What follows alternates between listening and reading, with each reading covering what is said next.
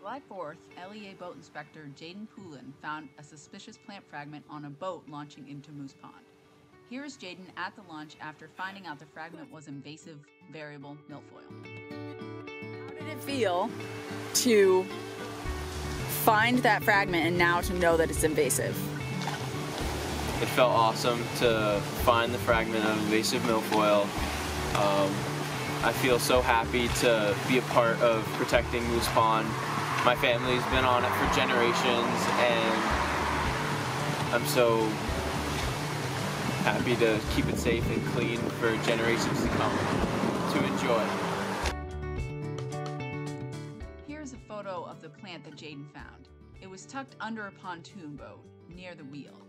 And here is a photo of milfoil from Sebago Lake, the source of the fragment Jaden discovered. Sometimes we aren't at the launch, so as always, it is imperative that every boater check their own boat when entering and leaving the water. Thank you, Jaden.